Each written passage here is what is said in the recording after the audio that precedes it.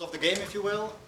Each speaker will have approximately 10 minutes, just outline their line of thought or take on the subject matter.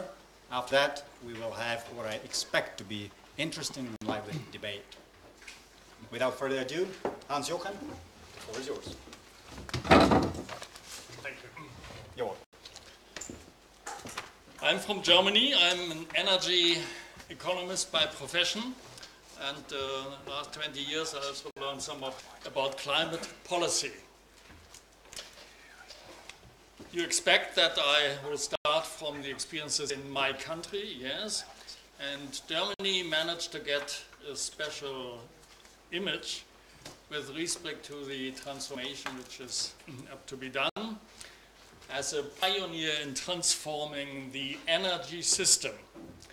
And with this image, there is something correct, of course, but it's in main parts, as far as I see, exaggerated. The experiences we made in Germany, I will share this with you, but in this introductory remark, I will raise 3 points, 3 questions.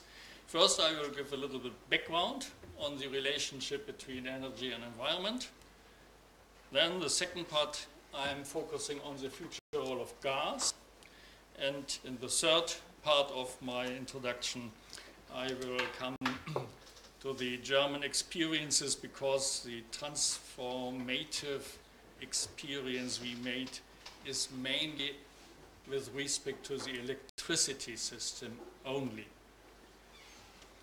The background, the motive force, the desire for transformation is already mentioned of the, of course, energy system. The whole energy system is rooted in environmental concerns.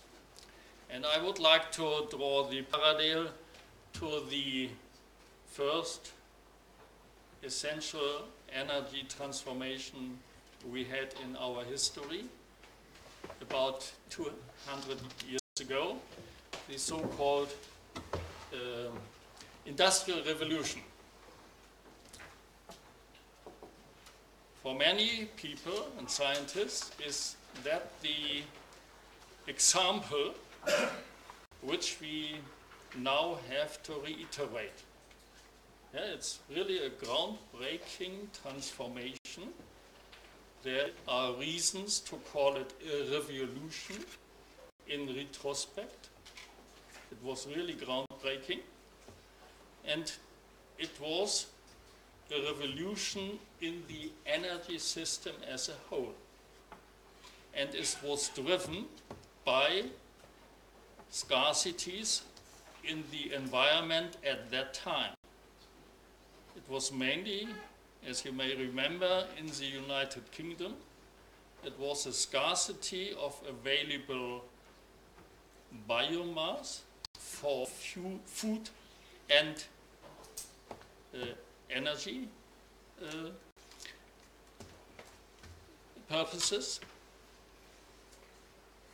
It was mainly a scarcity in energy for power production, because power production at that time was mainly sailing and running water and using this running water. But if one wanted to have additional power production, then you have to rely on animals, and animals were keep competing with men for food, and food was equivalent to the space, available space in a country. That is background. This scarcity is a background for the revolution to have the decision to use coal, later to use oil, the liquid fuels, and later, 50 years later, the natural gas. That's the background, the scarcity of the environment. Today, the transformation, the revolution we are aiming at is also a scarcity. There is first of all an environmental scarcity. That's the climate, the global warming problem. But there is another scarcity, we have in mind that. It is the scarcity, or at that time, 200 years ago, we were starting to use a limited resource, a limited natural resource, the deposits of fossil fuels in the Earth's crust. We are now facing, and that reflects the scarcity in fossil fuels, increasing cost of producing further fossil fuels. The leading state or ensemble of states in promoting the transformation today is Europe, and that's not by chance, because the European Union countries were the first where they were starting to use the fossil fuels on their own territory. So they are the first to left this system.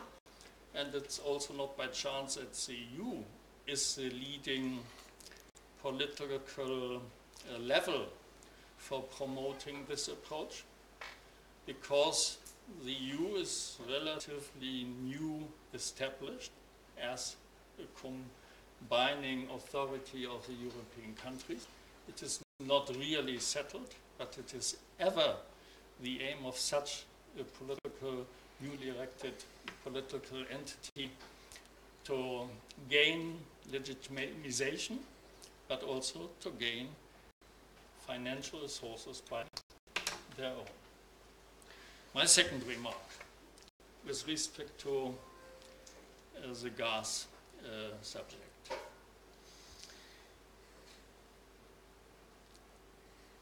I told you already that in Germany the approach for the transformation has been mainly an approach for the transformation of the electricity system. Electricity is a secondary energy carrier.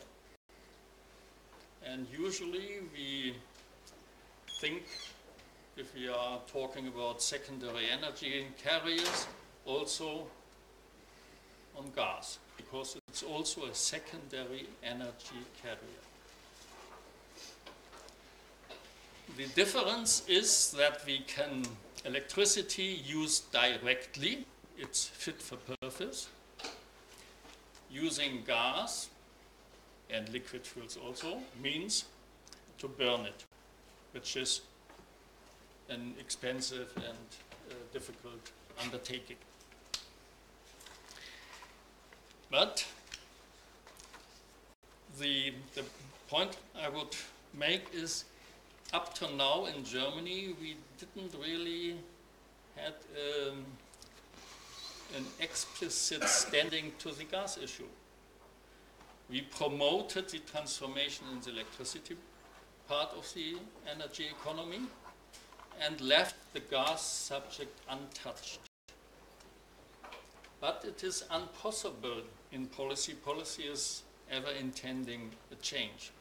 So if you change one point in the other is not a touch, so there's implicitly also a change with respect to the perspectives of the unattached. Spoken frankly, there was a vision behind the approach focusing on the electricity sector only, in having the electricity developing in rising shares of power from renewable sources.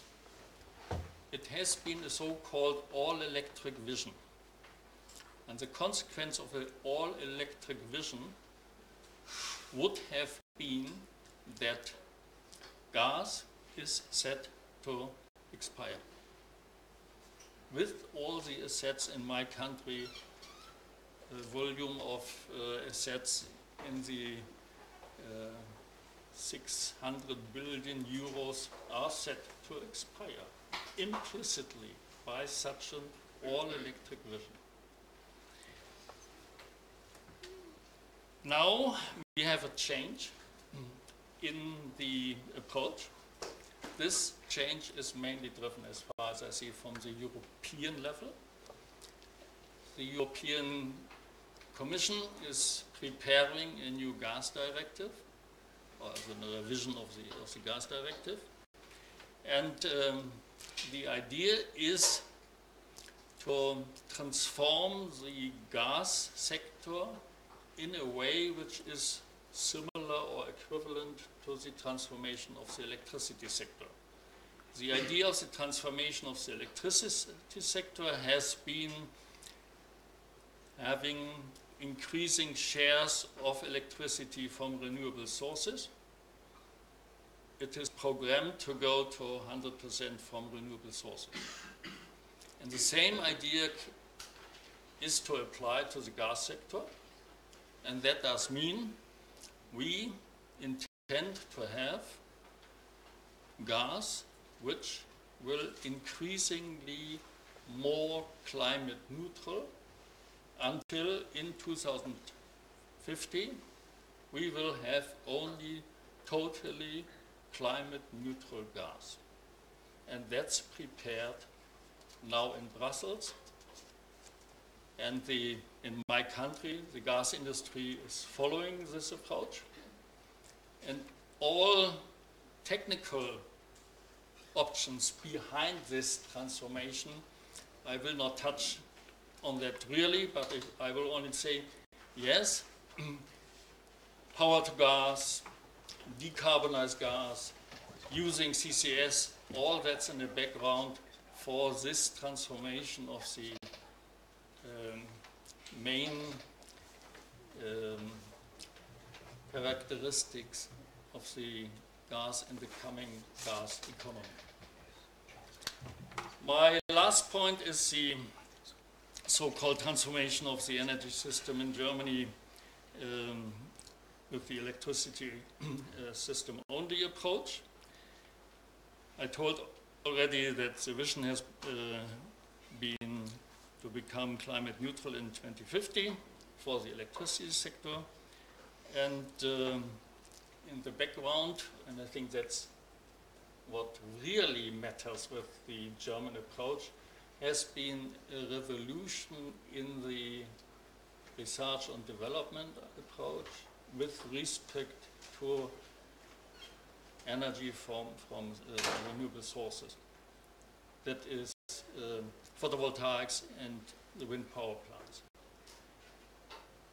The astonishing success in decreasing cost for power production from these two sources is the effect of German R&D policy, because we included the R&D policy and using these technologies on broad approach from consumers in Germany in one package.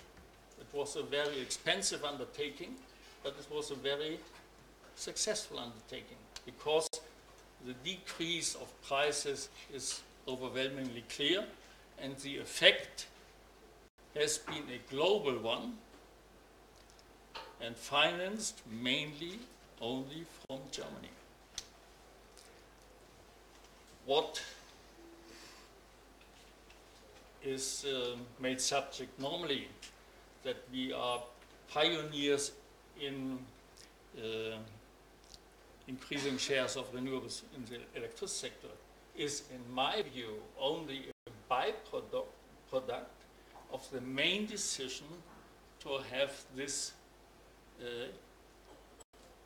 main endeavor in the R&D policy focusing on photovoltaics and so that's my 3 remarks. Thank you so much. Thank you very much, Hans-Jochen. And now, Radoš, the floor is yours. I'm happy that you're actually enjoying Slido.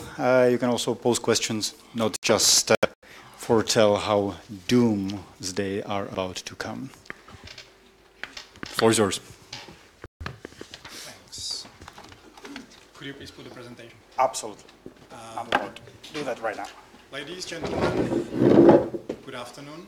I'm happy to be here with you. I'm particularly happy to be among the students.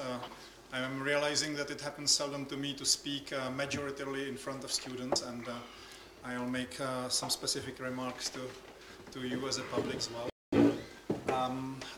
My name is Radoš Horáček. I'm working in the European Commission, DG Energy.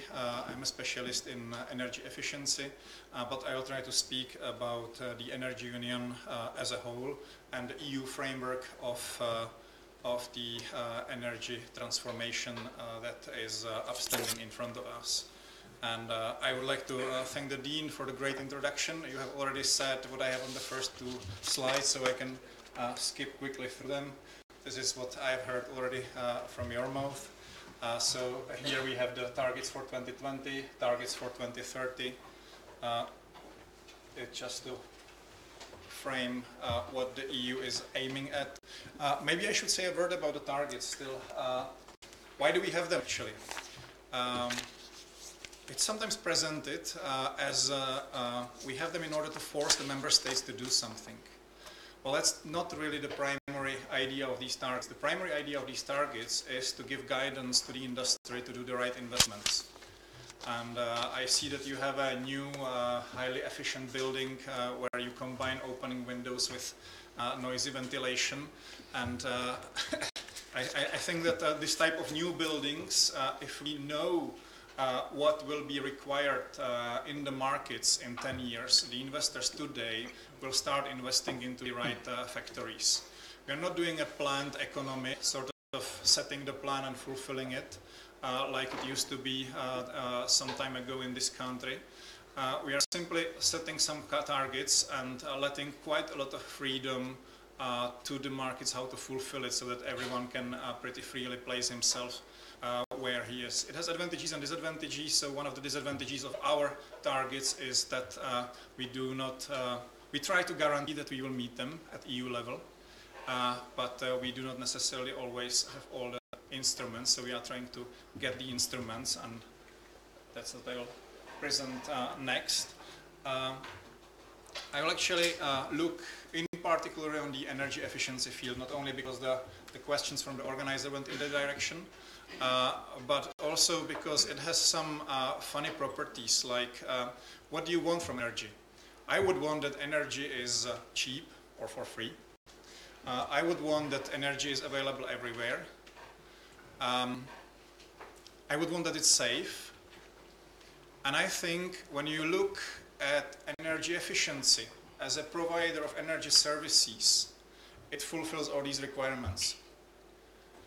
It's apparently still cheaper to save energy than to buy a new one or construct new sources of energy. You can save it everywhere, and once you save it, it's pretty safe. It also has another interesting property. Every €1, every 1 Czech crown that you save on the imports, let's say from Russia or Saudi Arabia, turns back into the economy in the form of 2.7 euros. So that's why I look in particular in energy efficiency. What do we have as legislative framework? We have the Energy Performance of Buildings Directive, looking in requirements for the buildings like yours. We have the Energy Efficiency Directive, setting the targets and some obligations to the member states and also to the undertakings. We have a new regulation on the governance of the Energy Union. That one sets up the process. That one is particularly interesting for the investors, because there is where the member states put together their plans, and we as the European Commission, we look into whether these plans do add up or not, and what can we do about it. And that's also where the investors look into what does the government support, what does the government want from me to happen in the next 10 years, how can I place myself there, do I get investment from the banks, and so on. Particularly happy to speak here at the Economic University, because these are the questions that you will be facing if ever you work in the field of energy or energy efficiency in particular. And you will certainly be looking into the plans submitted by the governance regulation. Just yesterday, we have adopted 12 new legal texts on eco-design and energy labeling, which are specifying more energy-efficient equipment in those 12 different fields on the slide below, and I believe you will get these slides later. I wanted to show you this to make a polemic with two arguments that we hear, I would say, way too often, in particular in Central Europe and in particular in the Vyšehrad's 4 and Czech Republic. And one of them is we can't consume less energy because we are a growing economy. And it's true. Czech Republic is, in the European context, a rather fastly growing economy. And it's also one of the countries which is doing sort of the best in terms of energy efficiency. So you can see that they are topping among, on the 4th place. The red line shows how much the GDP was growing, and the green line shows how much energy was saved, how much less energy the growing economy was actually using. We call it the uncoupling of energy consumption and GDP, and we hope it will continue, although the trend over the last 3 years was sort of showing us that we have again growth in the energy consumption. And this is to sort of discuss with the second myth that we hear, and that is we are in the Czech Republic, in Poland, in Slovakia and elsewhere a highly industrialized country.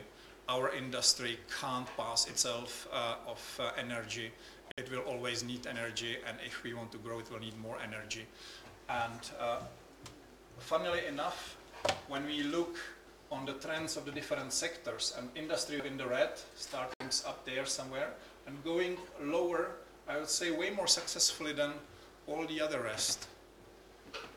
This brings a third argument with which I would like to make some polemics, and that is we the industry, we the industrial countries have done already all. We need to save on energy in order to survive, so we have done it all already and we can't do anything anymore. You have seen that they have done a lot in industry, and it's certainly true. But we have heard this argument last year and pre-last year and pre-last year and 10 years ago and 20 years ago, and still the industry managed to save more and more energy. So I think that it sort of suggests that there is a lot of potential in the industry. I think there's a lot of potential in the Czech Republic. There is a lot of potential in the Vyšehrad 4 countries and in the whole EU. So this is the European Commission's vision of the long-term strategy paper, which is sort of the EU strategy, or I would say at this stage some ideas of how we could meet the challenges of the clean planet by 2050. So this is the long-term strategy pathways for different sectors, and I would just like to point to this lined curve or line, which goes basically towards zero emission by 2050. That's the aim. I think that was also the question that you have seen on the Slido a few moments ago, though there was in global context, and we are talking, or I'm talking about the European context. It's a good question. Will we succeed? I would turn this question in a more creative way, and that is, what can we do in order to succeed? Because I think asking the question in the right way brings us on the right path already. Sorry, something happened and my presentation disappeared. I don't know why. Let's try it. Thanks. No worries.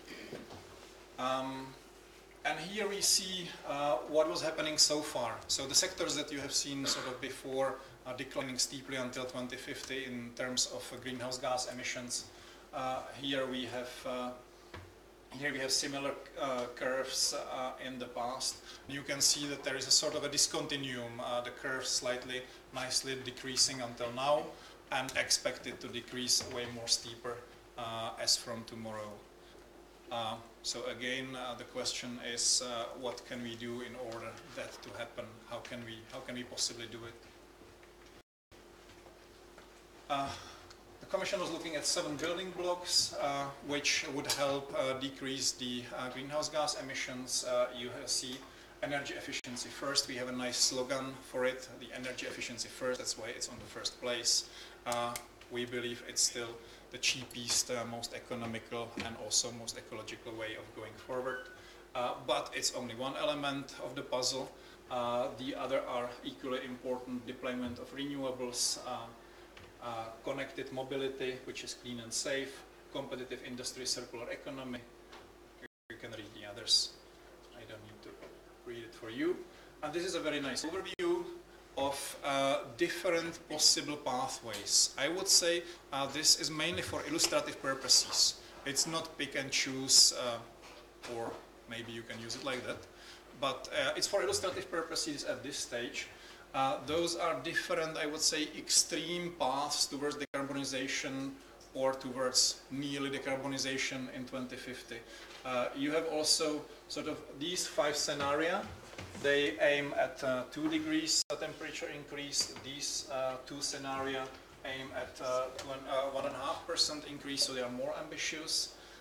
These ones are more realistic. They are still based on things that we quite well know. These ones are at this stage sort of more at the speculative edge of what is probable and what is possible. So they are pure inspiration. These ones are already more analytical because they are based on, to a large extent, on known technologies. And you can see also that these different, I would say, extreme scenario lead us to different paths, to different conclusions. And at this stage, I would like to say that the European Commission is extremely careful to remain neutral when it comes to technologies. I would be rightly criticized by my colleagues if I told you that the energy efficiency is the right and the best one. Because we can't know it. We really can't know it. It's our estimation from today, but tomorrow the prices of technologies might change in such a way that the picture will change completely. And we at the European Commission, as we are not a planned economy, do not want to pick and choose losers and winners. We do not want to say we think that that one is the best one, and therefore we will invest in only that direction. I think our main working mode is to open the paths, not to close any of them, and to see what the market will do, and help the market when necessary. Well, these are the different paths in terms of investment. My beloved energy efficiency is quite low and quite flat when it comes to investment needs, but that again doesn't mean that it's necessarily the best option.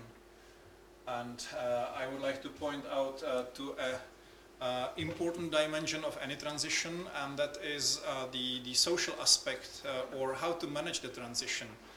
I think my colleague Edward could tell you some words about how they didn't manage transition in the UK when they were closing the mines and closing the heavy industry. And we would like to learn some lessons from the past and start investing into the regions and into the sectors that will be hit by the transition the hardest already now, before that it happens, so that there is a smooth transition. There is something which starts before the other thing ends. Unlike it happened in some regions, I think also in Czech Republic, that coal mining or steel industry ended. For a while there was nothing, and out of the nothing it's much more difficult to build up a new society and a new economy of a region. So we would like to invest into the just transition, into the regions and sectors that will need it. And that's all what I wanted to tell you on the subject. I would still spend half a minute because I have students in front of me and I'm particularly pleased about it. And I was sort of wondering, take it just as a rhetorical question at this stage, how many of you go protesting?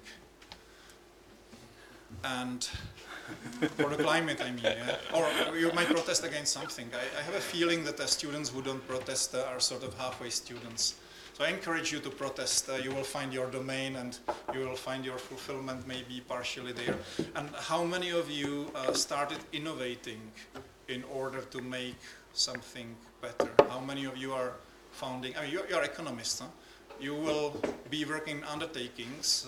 Hopefully many of you will found your own undertakings who will do things much differently than our generation is doing and then our father's generation is doing. I would encourage you very much to start to undertake, to start to innovate, and to start it now.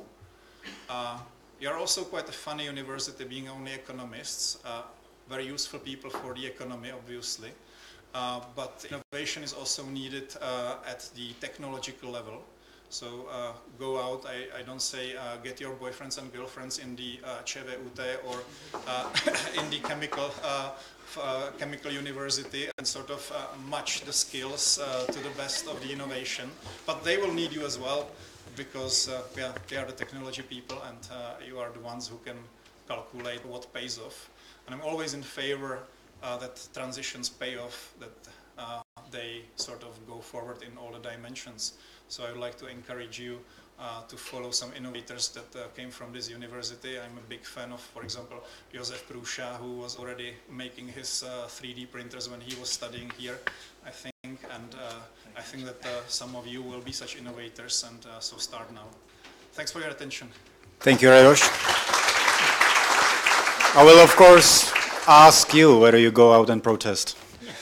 That's just fair. I know that you're not a student anymore. The regular way how we perceive students, you probably don't fulfill. I was, when I was a student, against other things for change. I think it goes by waves. Those times it was environment, now it's climate, sort of the priorities and the social mode shifts a little bit.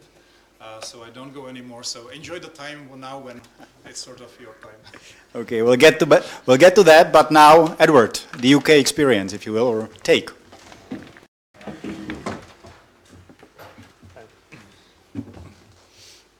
Hello, everyone. You're never too old to protest. You know, I was on the streets in London a couple of weeks ago. Fantastic experience. I saw the voting earlier, and I'm a bit concerned that at the moment the sceptics are winning. So I'm hoping that I'm going to start with a little bit of the challenge. I want to talk a bit about the UK experience on decarbonisation in the power sector and to give you a bit more optimism. It's good to be among economists. I'm an economist myself. It's where the fun is, so let's get into some of the graphs, but don't worry, there won't be too many graphs. That was a very rich presentation, both of Jochen and from Radoš on the Commission and the German experience. I just want to say that I'm going to say something slightly different. The European Commission, bless them, they're a fantastic organisation. I'm a Brit, so it's rare you hear this view from Brits, but I think they really have done a fantastic job on the clean energy package. But I would say that we do have to pick winners sometimes, and we do have to pick losers as well. And I'm hoping that aspects of my presentation will show that that's the only way we can really be confident we can decarbonise in time. So thanks, by the way, also to Roman and to Joseph for hosting and for inviting me to speak. It's a real pleasure to be here. I just want to start with 4 trends on the global level, and actually Roman in his introduction did give us a bit of data from that International Energy Agency report, which was published last year, and that's the report that showed us that global emissions have gone up to a record level of about 33 gigatons. That's from fossil fuels, so that's the area we have more control over. So that's pretty bad news, really, all in, that now 30-odd years after the Rio Earth Summit and some years after the Paris Agreement, emissions in global emissions are still going up. But I also want to say that a third of those emissions, according to the IEA, came from coal generation not just in Asia and the US, but to a large extent in China and India, yes, but also in Europe. We've still got a problem with coal in Europe, and I know that you will probably know about the coal situation in the Czech Republic as well. In Britain, we've had a big coal industry for a very long time. It's been decreasing very, very rapidly, and that's been one of the major drivers of our emissions cuts in the last 5 to 10 years. And I'll talk a little bit about that in a moment. I would also say that it's very important to realise that energy efficiency really is hugely important. If we look at that global report from the IEA, I think it said that there was something like 250 additional terawatt hours of clean energy, clean electricity added in the world in 2018. It's about 550, sorry. But the amount of extra demand for electricity went up by about 1,000 terawatt hours. So all of the new renewable electricity added last year only went to servicing half of the additional demand for electricity. So we are running very fast. The target is constantly moving. And there's a reason for that partly we're electrifying more things. We have to be serious that we have to speed up renewables deployment. And if we're looking at those global emissions, we have to tackle that third. It's about 10 gigatons that's coming from coal, and that includes in Europe. So that's the global context, and we can talk about some of that in a bit later, perhaps in the questions and some of the discussion. If I could have, well, that's me, by the way. I work for an energy and environment law and sort of consultancy in Brussels and London. So, Roman, if we could just have the second slide on there. That's going to talk about what I primarily want to talk about, which is the UK experience on decarbonisation. And you'll see, this is a graph that shows that the power sector, electricity, has been what is driving the UK's decarbonisation. So UK emissions went down by about 40% since 1990, and they've been going down quite rapidly even since 2012. So we're on track to meet our target. But that graph there, this one here on the right, the red bar, shows you that the power sector, electricity sector, has more than halved its emissions since 2013, that is.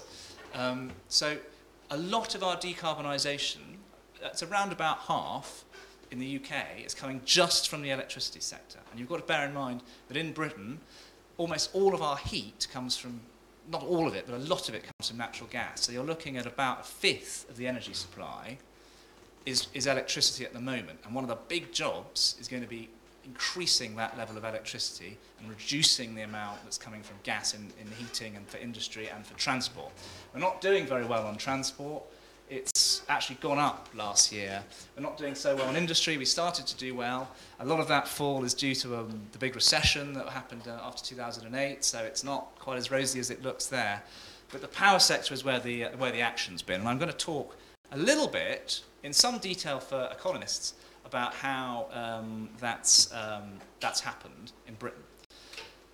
So we have an unusual electricity market in Britain, and that's unusual for continental Europe, in that practically all of the assets in the UK electricity sector are in private hands. So the transmission network, the district network, actually the gas network as well, practically all the generation, electricity generation, power plants, is in private sector hands. So it's very important, therefore, that the government in Britain has regulated to ensure that the market delivers the targets that it's set through, first of all, an act in 2008 called the Climate Change Act, which legislated for 5-year budgets, carbon budgets, and these needed to be met by the power sector and all other sectors. It was in 2013 where there was a new piece of energy legislation, and actually to some extent the European Union legislation that was finalised last year on the internal electricity market has sort of taken some sort of aspects of that law and looked at it at European level. And that did two quite important things. It set up a subsidy scheme to encourage new investment into low-carbon generation for electricity. So one of the biggest problems is getting the investors to get the security for long-term projects in low carbon. And so these were 15-year contracts called contracts of difference, and if you're an economist, you'll probably know what that is. That's a strike price, and it's basically a way of fixing an income.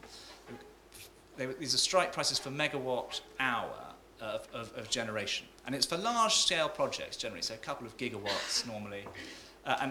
One of the major beneficiaries of this has been offshore wind. And so I want to just show the first round of these came out in 2014. And Roman, if we could just have a... Sure, I can do you it have here, the remote there. So I It just do should that. work. That's right. Right, so here we go, right? So pay attention now. These are 15-year contracts for electricity generation in Britain.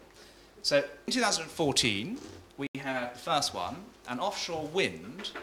This is a bid, now it's done on an auction system, so the government sets an amount of power it wants, and then companies can bid for the price they'll deliver it. So in 2014, offshore wind came in at £150 per megawatt hour for 15 years. It's guaranteed price. We then had, around the same time, we had a big nuclear power plant called Hinkley Point, which is still under construction, will probably be under construction for another 100 years, and that came in at £92.50, so quite a lot less than the offshore wind auction came in at. After that, we had a coal to biomass conversion. So this is a power plant in the north of England, which runs on coal and wanted to move to woody biomass, so wood, basically, that it imports mainly from North America. And that was £113 per megawatt hour. And then something very interesting happened in Britain and in Europe, actually. In 2017, the auction, £57.50 for offshore wind. There was quite a lot of celebration about this. And that's interesting because the wholesale price for energy, i.e. the basic market rate for energy, not just electricity, only about, that was not much higher than that. So that was only about, I think it was about 50 or around there. I don't know why I'm looking at you. I think it's around £50 per megawatt hour. Just last month, we had another auction. And offshore wind projects, and this was a big project, 2 gigawatts in the North Sea, came in at £39.65. So that is a huge price fall driven by a market intervention around subsidy that only came in 2014, offshore wind at 150 to 39.60 in 2000, just last month, actually a few weeks ago. So it's quite a big success story for offshore wind in Britain. And offshore wind in Britain is one of our primary resources for decarbonisation of the power sector, and the capacity is going up massively every year. I just want to say two more things about the UK sector. Oh, I'm running out of time. Is that this is the carbon pricing system. I don't know if any of you have looked in to EU carbon pricing and the European Emissions Trading System, which is the Brussels-based system that it operates on. This is the system of pricing carbon, and the energy sector, the electricity sector, is part of carbon trading, so you have to buy credits in order to emit. The EUAs, the allowances, for many, many years before 2017 were trading at about €5. There was a big reform in Brussels in 2017, which I remember very well, and since then they've gone up hugely. They've gone up now to, they were trading yesterday at 25 tonnes. So if you put your savings in carbon credits in 2017, you'd be doing very, very well. Sadly, I didn't. But the UK decided in 2013 to add a top-up to the carbon price, and that was a top-up of £18 per tonne, so quite a significant additional price to add to the EU carbon price. And one of the important things to know about that is that that wasn't so much driving new clean energy, but it was driving coal, and very heavy emitters like coal, off the energy grid. It was making coal power almost completely uneconomic. And given that we have a private sector market, you need to be economic to generate. So we can look, just briefly, in 2006, this is the scale of the reduction. 2006, 140 terawatt hours of coal in the UK, and in 2019, this year, there's only 20 terawatt hours of coal. So there's a lot of coal that's closed in Britain in the last couple of years, in the last just under a decade. There's still a lot of coal left. There are 13 plants. One of the interesting things, and we can get into this in the discussion perhaps, you often hear, and you'll hear it no doubt here quite a lot as well, that if you cut coal, you'll need to have more gas, or you'll need to have nuclear. This is not the case. We just do not see this picture in Britain. So a lot of the coal that's gone off the system has been replaced either by energy efficiency savings, or it's been replaced by battery storage connected to things like offshore wind and other renewables, or it's been connected to demand-side reductions like smart metering and what's called demand-side response. We're economists, so we have to make sure we do the demand and the supply. The demand has come down in the power sector. And you've also had a little bit of very, very peaking, so it's very small scale peaking gas. But basically, big gas has not replaced coal in the UK, and certainly nuclear hasn't either. And I think you'll see from the new nuclear that we're still planning to build, it's considerably more expensive than wind. So the economics in the energy market, in the electricity market in Britain have been changing radically in the last 5 to 10 years, and I think these numbers bear that out. I'll finish now, well, I'll wrap up. Yes, we've talked about a just transition, or what's described as a just transition, and obviously it's a big question here in this country where there's still a lot of coal and there's a lot of people working in coal. And Radoš did mention that in the 1980s there was a very radical transformation of the energy sector, and a lot of coal mines were closed. Just in 1920 there were 1.2 million coal miners in the UK. In 1980 there were 200,000, and today there are 590. So it's under 600 people working coal mining in Britain now, and it was one of our biggest industries. So yes, and there was a lot of pain in the process in the 1980s of basically making people redundant very quickly. So one of the big challenges is how we deal with coal regions, and obviously in this country there's a lot of lignite, and that's even more polluting than hard coal. So there's a big desire to get off that, but there is a need to do that in a fair and sensible way. But I would say, and we can come on to it, that we mustn't assume that gas and nuclear lobbies, other fossil fuels that is, are going to be the replacement for things like coal. We need to think much more clearly. We need to look at the evidence from countries that are doing it on how we use that. There's also a big question on how we decarbonise heat as opposed to electricity. One of the questions we can perhaps come on, into the discussion is the role for what's described as renewable gas. I'm very sceptical about that. It's the kind of thing the gas lobby are talking about a lot. We need to be very sceptical about that to some extent, but we can talk about that. Or whether we do, as Jochen was saying, direct electrification. So we start saying heat is going to come from electricity, heat pumps, different designs of buildings, that kind of thing. That's a massively important question for the European Commission and others as we go into the gas market directive, which is coming out next year, as far as I know. We'll see. We've had the electricity directive, and you've seen a huge amount of stuff on that for 2030. We need to talk about gas next. We need to talk about transport. But the UK market shows that you don't have to replace coal with fossil fuels, and I think that's one of the big takeaways from this, hopefully from this presentation. So thanks very much. I look forward to your questions. Thank you, Edward. Thank you very much indeed. Let's start discussion. Before I proceed with your questions, and thank you very much for those, and I expect more to come. Gentlemen, a question that Radoš actually tweaked, in a sense. So we ask whether we are able to achieve those lofty 2050 goals. So Radoš asked, don't ask whether, but how. How? One single, maybe a sentence, one sentence recipe for success. From your perspective. And I mean, of course, we are in transition, so tomorrow things might be slightly or significantly different. Radoš. I would say there is some hope that tomorrow things will be different. So we are still looking forward to any major innovations before 2050. At the same time, in what we are preparing as policy scenarios, we cannot really count on major technological breakthroughs. So we are typically counting with technologies that are either on the market or market ready. But I still hope into this last remark that things will be a little bit different tomorrow. I believe in the combination of all possible measures. And it's like in the energy efficiency. Energy efficiency, you don't have a big hammer like you could have in renewables and building offshore endlessly and having endless energy.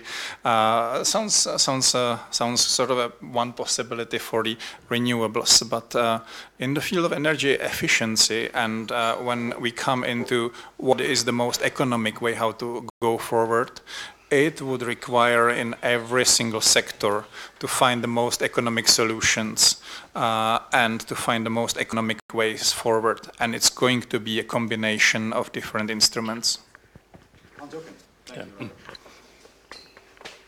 Yes, I think I agree mainly, and I would like to put it in this way. What we need to have is an approach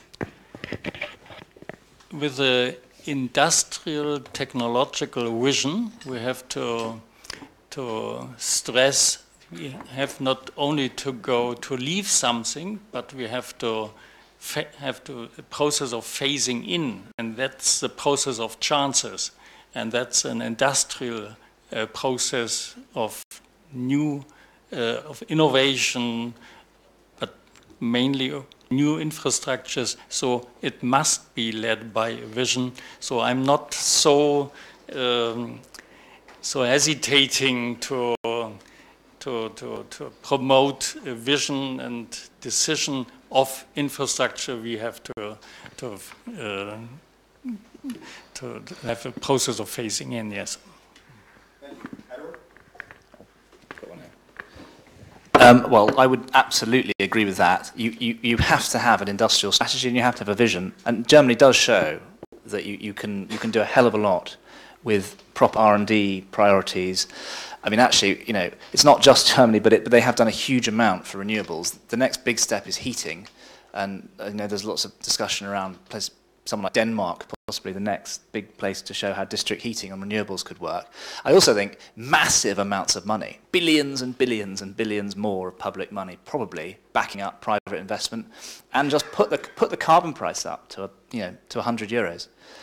We need to keep pushing money away from fossil fuel investments, where it's still massively outstripping renewable investments, as your graphs at the beginning showed. So we need to push money away from dirty fuels, put the carbon price up, and have an industrial strategy at European level, I would say. Let me have a follow-up for you. I recently visited my friend in Bristol. He is a former London School of Economics professor, so back to economy and economists.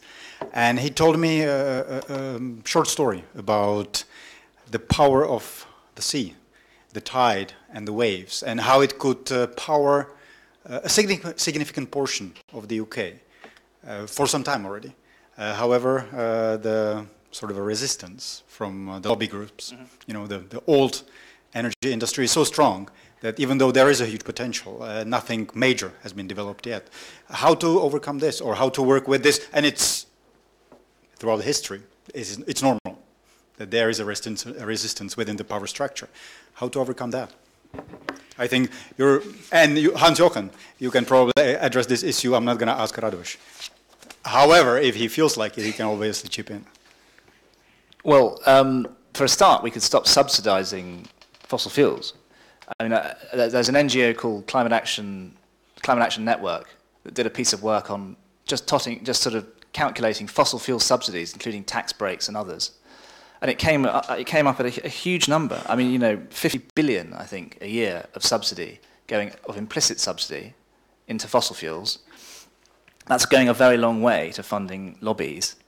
I mean, there's one power plant, for example, in Britain that's getting, a coal power plant that's getting 189 million a year of public subsidy. A coal plant, and they're spending an awful lot of that on lobbying for more subsidy. So we need to get very serious about tackling the subsidies going into current industry, and that's often led at the member state level. I mean, I won't go into it now, but there's a very interesting state aid case going on at the moment as regards subsidy for coal, and it's particularly related to Britain and to Poland. Because believe it or not, despite all the things I was saying about coal in Britain, there is still subsidy for coal in Britain for capacity, for additional backup generation, so security.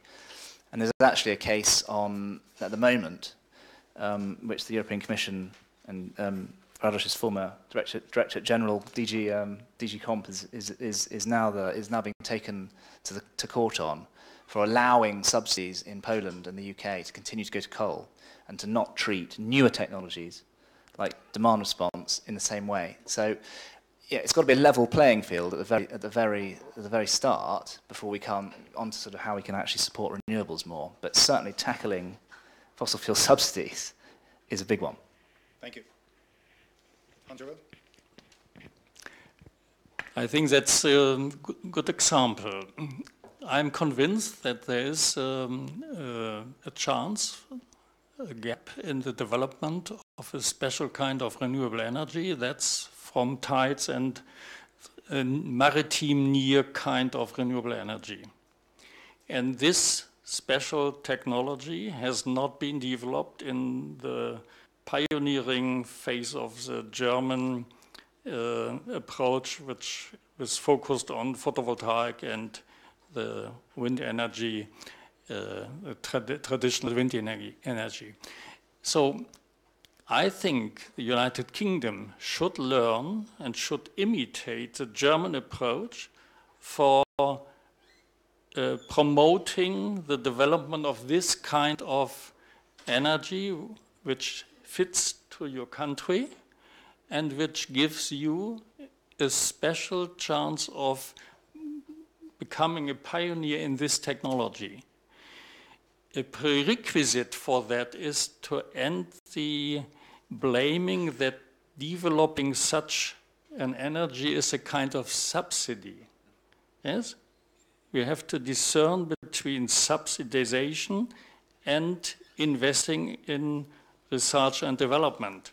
And the special approach in Germany was that giving guaranteed high prices for new technologies,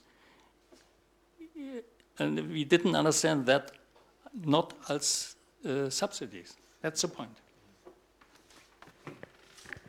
I do want to comment on it. 2 points how such a particular development of particular technology fits into the European Commission's dogma on technological neutrality. First, I think is quite a good example, I don't know about this technology, but about many different technologies in the UK, and that's the UK auctioning system, where basically the public authorities auction technologically neutrally. It's pretty difficult, it's not straightforward, but the UK have managed it, and I think if the UK have managed it for the current technologies, why not to include into such an auction this type of maritime energy?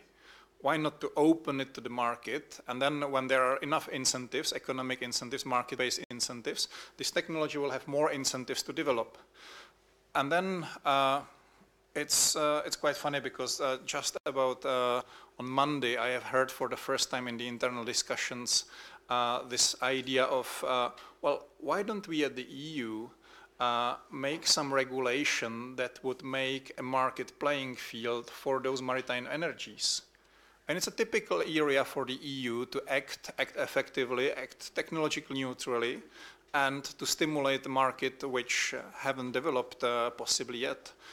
So preparing a future-looking regulation for the access to the market for something that, because it doesn't exist, it doesn't have any formal way how to access the market, would be a way how to reconcile technological neutrality and new technologies which you were referring to. Perfect. Thank you. I'm fine with one mic. Can C countries decarbonize their economies as the UK or Germany is the question from the audience, and the audience really wants you to answer, gentlemen. So your short take. Is it possible, or is, given the structure of the economy, fairly industrial still, and many other limitations, possible limitations, a reason why something like that is not possible, at least in a short to mid-term horizon? Short take, please, because as it is usually the case, we have 15 minutes and approximately 75 questions. My answer would be yes and no. No in the sense that every member state, every state is different, so every state will logically take a different path. I do not expect everyone to take the same path. Yes, when you look as an example, like how does Luxembourg want to decarbonize? So Luxembourg will finance and build offshore winds in the Belgian, Netherlands and Latvian waters, and they will decarbonize in this way. Thank you. That's possible? Because it's not on their territory. Yes, there is a possibility. I mean, when it comes to the targets and the legislation, it's sort of, well, you can ask yourself, is it fictive or is it real? when Luxembourg invests into offshore in Belgium and then puts a wire going from Belgium to Luxembourg. I believe it is real, and legally it is possible. Yeah, that's really interesting, because in Germany we understand this question that we have to decarbonize domestically, that really every process in Germany has to be climate neutral or totally decarbonized. That's our understanding. If one opens this aim that import and export is also possible, then it's a totally other picture, and much not so challenging, I think. But of course, and therefore I was stressing the gas issue, decarbonization understood as more reliance on renewable sources means that we have more need for space. And so the import question is the natural escape, and we do already import many fossil fuels, especially oil and gas, and I think we should also focus that we will further import gas and oil, or perhaps not oil, but mainly gas, and we have to look that this gas is climate neutral. Thank you. Ed? Well, we need to make electricity, certainly, and I would say fully energy, we need to give it an open border system. I mean, an awful lot. It would help Central Europe enormously if it traded across borders its electricity. When you're moving to a more intermittent, renewables-based, and this is the lesson from Germany to some extent, system, you need to spread out the amount of sort of network interconnectivity you have, so that if the demand is supply is not so high in one area, it'll be compensated for in different areas. One of the big parts of the Commission's hope from this new legislation that it passed last year is to force, well, I wouldn't say force, but to encourage member states to stop blocking cross-border electricity flows and taxing them or putting sort of blockers on them. That would reduce the cost of energy, huge electricity particularly for consumers. It would reduce it very significantly, and it would make it much, much easier to decarbonise with intermittent renewables. But of course, we're still having quite a lot of national energy debates when really we ought to be having more of a European level energy debate, completing the energy union. It's not complete yet. There's a lot of work still to do. I'm optimistic that the packages that were put together at the end of last year, well, completed at the end of last year, could do that. Because we're wasting so much electricity because we're not allowed to trade it across borders. Well, we are, but it's often taxed or basically it's blocked. If you did what governments do to electricity, to goods and services, there'd be absolute fury on the streets. But unfortunately, it's not known about as much. So freedom of movement for electricity. Thank you. Maybe Radoš, a follow-up question, talking about the strategy on decarbonization. How do you see the Czech take on subject matter, Czech policies, Czech strategy? Is it ambitious enough? Thank you for the question. It's not ambitious enough, at least in two dimensions, in the energy efficiency and in the renewables energy dimension. In the renewables energy dimension, it's striking in particular how few new renewable energy shall come into the electricity sector. There was quite a boom of renewable electricity. It was connected with quite a few scandals. And since then, it seems that the political top in the Czech Republic is very scared or is shying away from renewables in electricity. There could be done very much more. I have seen studies commanded by the Czech government which say that there is not enough wind and there is not enough sun. As if the wind and the sun would stop at the borders. Who traveled through Šumava or through Krušné hory has probably seen all the windmills only on one side of the border. That's the windy side, obviously. I think there is quite a lot of space for increase in ambition, and you are the voters. Thank you very much. Clearly we have a lot of drivers, conscious drivers. A question, I don't know whether one of you will be able to tackle it, but can you compare the consumption, or one might say a carbon footprint of a classic car, meaning the one with the diesel or gas engine, and the electric car, or the car with electric engine? Because there's this notion that given how still dirty it is to produce electricity, plus you have certain kinds of materials going into batteries and stuff like that, at the end of the day, even though it's trendy, it's not that green. Gentlemen? Somebody up for a task? Ed, you see me? Or Radoš? We have been looking into this sort of out of fun, because in my working team we have many people who are really fans of energy efficiency and of electrical cars, etc. Some of my colleagues wanted to buy it, and they were really studying in depth of whether it makes sense or not. It certainly makes sense as a transition, as a way of transition. I mean, it is really counting on the future. It's, if you ask yourself, the chicken and the egg first. Is first the idea, or is first the materialization? So I think here is first the idea that that electric mobility will be carbon free, and the materiality of the answer is we are not yet there. It does use coal, energy, etc., but we expect it to come there. Yeah, the fact that we are not there yet doesn't mean that we will not be there in 5 or 10 years. And when it comes to the numbers, what my colleagues privately have found out is that even with quite dirty coal, it's about the same carbon footprint.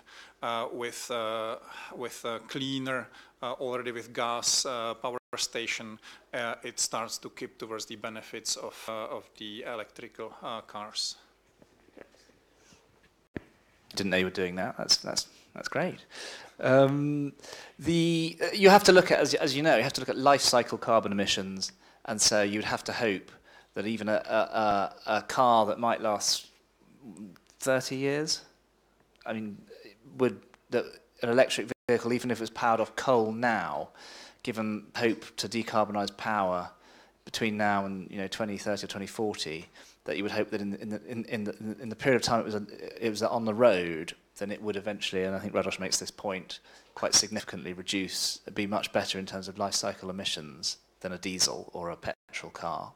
But obviously we have to change our lifestyles as well, and I think there's probably an argument for going to more public transport and questions like that. Perhaps if fewer cars, even electric vehicles, on roads in the future. But that's more of a societal question.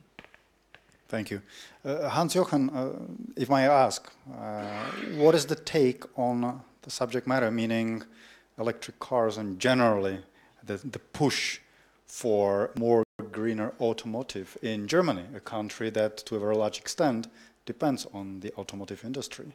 I've noticed that there are some new numbers out that say how many people will actually lose jobs, and we're back to sort of a social consciousness of this transition or aspect of it in the automotive because of the switch towards electric cars. Can you comment on that, please? Yes, thank you. Yes, I can. Yes, we have the uptake of the electric cars in Germany now, really late, and in my view, the main motive is the EU, the Car Performance Directive, and the decisive date is the year 2020, 2021. And you can understand that this is really an impressive situation, because the carbon price set by the European legislation, if one enterprise fails to deliver on the targets, is more than 500 euros per ton of CO2. So it's really a kind of carbon price which in Germany is outstanding. We are now discussing for the drivers an addition of carbon price of 10 euros or perhaps 20 or perhaps 30. Yeah? So that's really a special policy of the European Commission. A question from the audience. Why didn't the EU officially promise its more demanding commitment in the UN Climate Summit this September? And maybe a sort of a follow-up or extension of this question.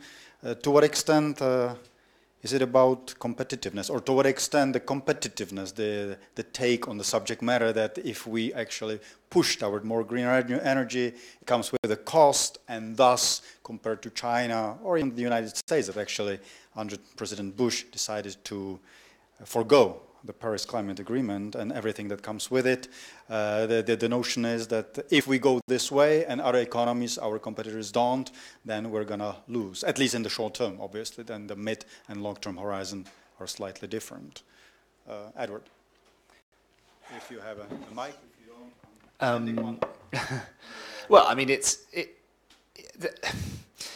two ways to answer it. I mean, if we don't do anything and they don't do anything and we end up in a 5-degree world, well, that would be very good at all for anyone. So we should all try.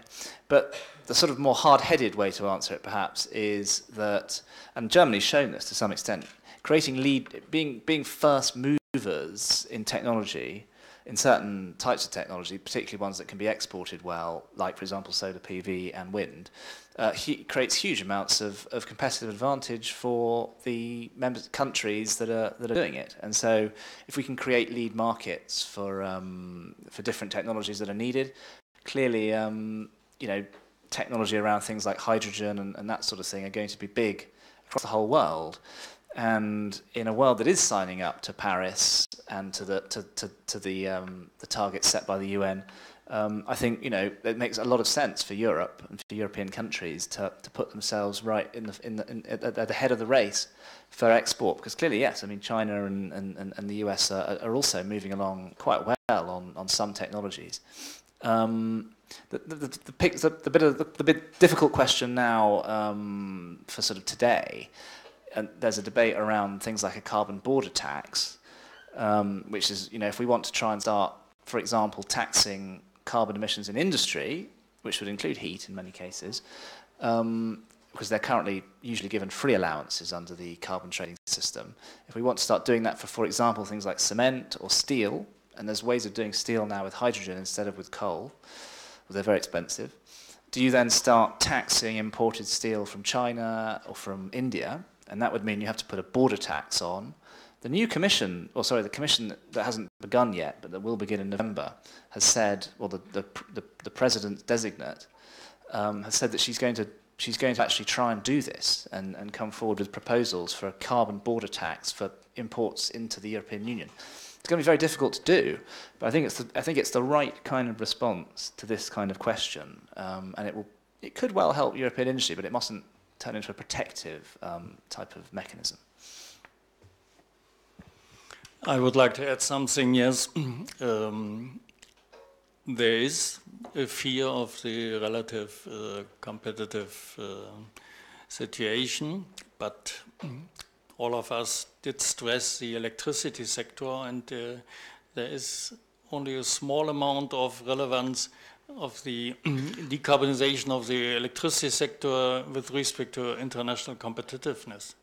So that's perhaps also a reason why we were able to start with this sector. With respect to the border tax adjustment, I think it's an essential element of the future policy of the European Union. Not only for protecting, but also to be able to press other countries to follow. I think it's also a power play in that instrument. It's not only protection against unfair competition. And you may have in mind that in general, in taxes, that the most modern, most innovative kind of taxation is the value-added tax. And in the value-added tax, the border tax adjustment is included automatically. And that the European countries were a pioneer in introducing the value-added tax has already been seen by other countries as a kind of unfair competition. In my view, the most, or what I would favor is a carbon value-added tax. So that would combine the climate element and the value-added element and the border taxing element. Thank you. I might give the institutional part of the answer, and that is when EU is pledging something at the UN level, it pledges it on the behind of EU, where the decision making is by consensus. So this was what was possible for the consensus between the member states and for the legislative process also between the Council and the Parliament. So I wouldn't be surprised if, let's say, a few months later, if the EU had a similar occasion, it would be pledging much more. The Commission President, the incoming Commission President Ursula von der Leyen is announcing a 2030 target for greenhouse gas emissions being a reduction of 50 to 55%. This is a significant increase in ambition, and I would say to be seen how the member states will react to it. Thank you. Gentlemen, we still have plenty of questions and not enough time, so let's try to do a really quick round question and answer. Ed, can the UK environmental transition survive Brexit? For some reason, this is the top of the list at the moment. We've got to stay away from that word. I hope so. It's a complex and difficult thing to predict. We're importing increasing amounts of renewable energy from France and Belgium and indeed from the Republic of Ireland. So we need to continue doing that, whether we're in the energy union or not. I would say it's going to be very difficult to leave the energy union in a not too damaging way for investment and for the current where we're doing our electricity. But I hope, whatever happens with that, that the investment platforms and the sort of legislation we have, I just hope there's a level of sense in the leaving, if we are leaving, that we can keep it going. But it's a difficult one.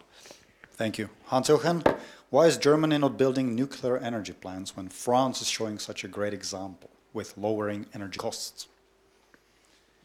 Probably the author of the question meant via nuclear. Yes, that's due to the mood, general mood in the German general public. There is a majority against nuclear power, and we managed to get out of nuclear power, and so we have the way to electricity system without nuclear power. That's German mood, yes.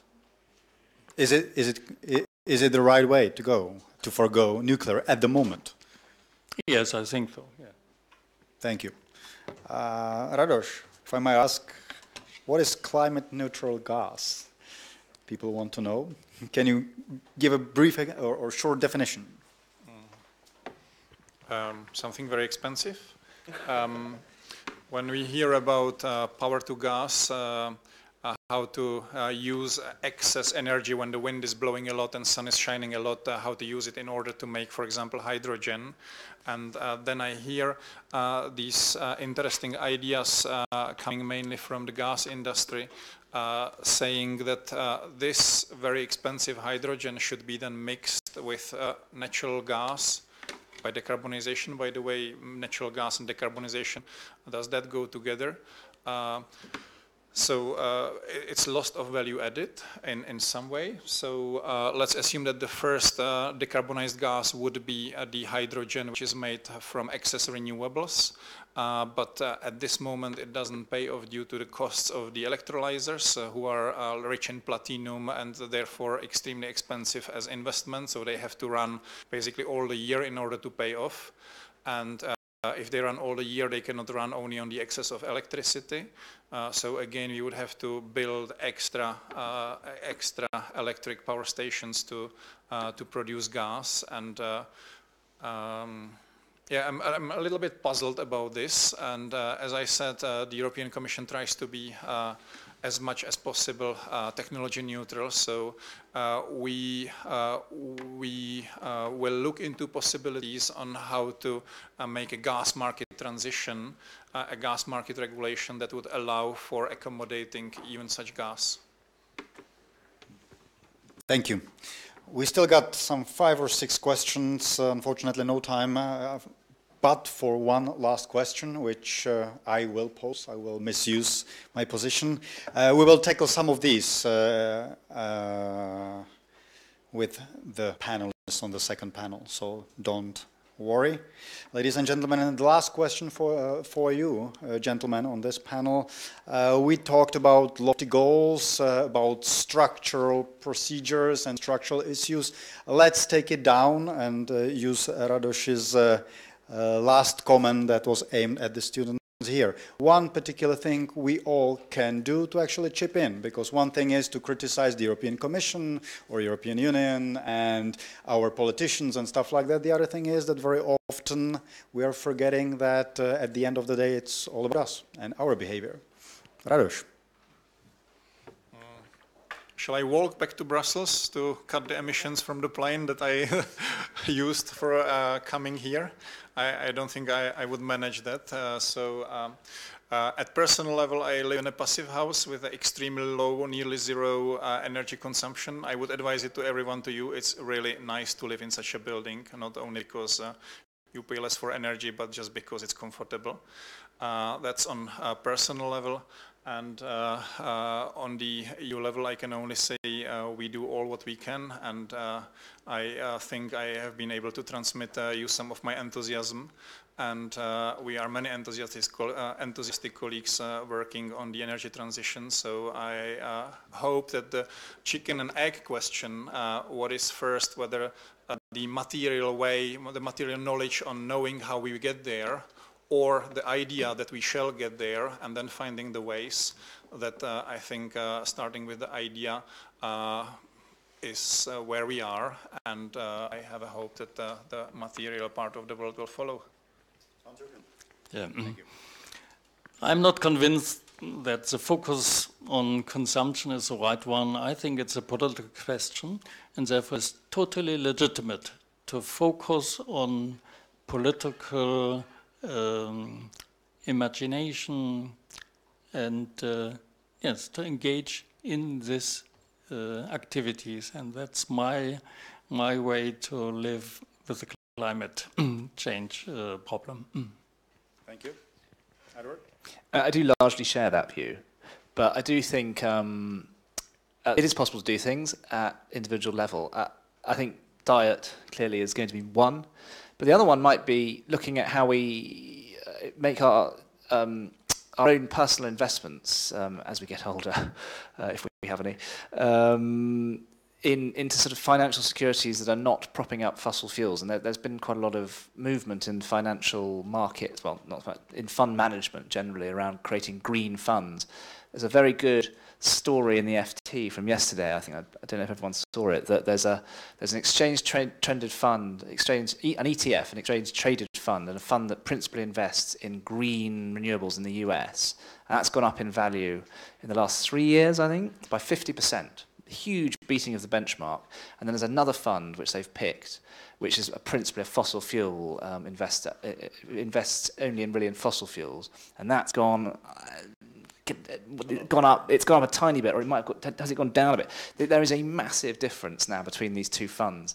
It's worth seeing if you can find that article. It's in yesterday's FT, Financial Times, and it's just showing you know, if people start really choosing to invest their money in funds that are really going for new technology, they might see the value of their investments go up. But I'm not an investment advisor, but it's a very interesting article for that sort of thing.